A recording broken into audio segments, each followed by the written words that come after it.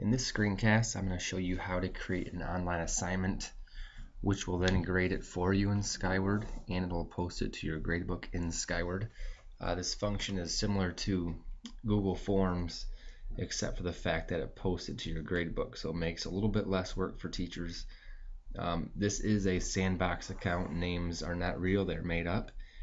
And I only have this end of it. I can't log in as a student and show you how students would log in and take it on their student access to their Skyward. So I'm going to show you what I know and how to create an online assignment. So the first thing you want to do is log into Skyward and go to your gradebook.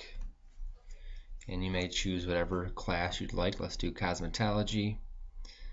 And again, this is a sandbox account, so I cannot really add this assignment to my gradebook because the dates don't match. Just like you'd always add an assignment, let's go add an assignment. And let's just name it math test. And here you have a couple options. You can assign the date, have your actual due date. And you can see here that's going to post to family and student access. And so we want that posted to student access so they can take it online. So from here we got our title, and I'm going to choose options and then create online assignment. From here you see that my name, math test, is already there. You can give a description here if you'd like. Points per question you can change right there. Randomized question, I highly recommend that because if students are taking tests next to each other on iPads or laptops, they can look back and forth and copy that way. So randomize them. One more thing you want to do is questions per page. I had heard that the less questions per page is going to make it harder for students to cheat, because if there's 20 questions and you have 4 questions per page, that's 5 pages that students will be accessing, which makes it harder for people to cheat. So you could do 3 or 4. Let's do 3 questions per page. And this is neat here. You can make it so on student access in Skyward, you have a start date and stop date, and a date where you can show results. So if I am planning for a test next week, I can make my November 5th date be a day that we're taking the test, and November 6th it's stopping, and on the November 10th, let's say, you can see your results. You can have your results shown immediately, but that way students will have less chances of cheating if results are shown instantly. It's your preference, whatever you'd like to do. The next thing is auto score and post to gradebook. That is a huge feature that Skyward has, and you can have correct answers be shown. So once they submit it and this time right here is available, then correct answers can be shown, so you can have that checked on or off if you'd like. Alright, so we have this part set up. Let's go to save and add questions. And the 3 kind of questions that you can add are multiple choice, true, false, and matching. So let's do our multiple choice question.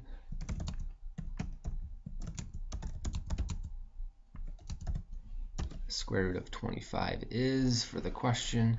And notice here you have a toolbar. You can add pictures, links, change your font, colors, and things like that with your toolbar. So that's one neat feature. And also for your images, or for your answers, you can attach images of pictures of things that you'd like. But let's just do a basic one right now. So let's say first answer is 100. We got 50, 25, and 5. And notice over here, you can click on the correct answer, so I know that 5 is correct. And we are done with that question, so I believe you can say save and add another. So for our second question, let's do a true false. And we can say that the earth is flat, and that is false. And we'll do another one. Let's make this matching. So let's just have 2 of them, prime, and we'll say my prime is has only 2 factors,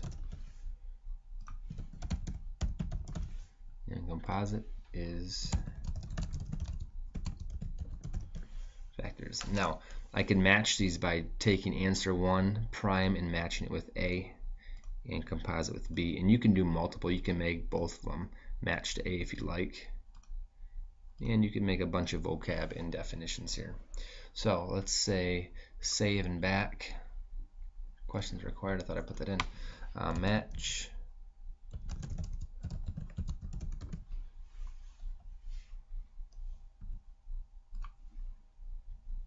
Now this is the part where I can't really access seeing where it goes on the Skyward account for the students.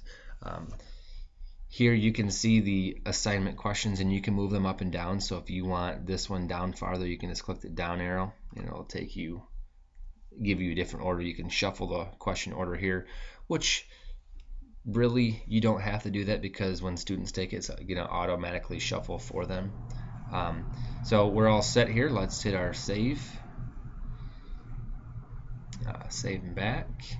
And so now this has been created. And like I said, because I'm not in the right dates for this class, it's a sandbox account, I can't see that on my account. But students will need their username and password to get on Skyward. When they access Skyward, there should be an online assignments tab, or there should be a recent history for each class that they can choose, and they'll see the assignment where they can take it. And I practiced with their book and it was automatically scored for them in their grade book with no problems.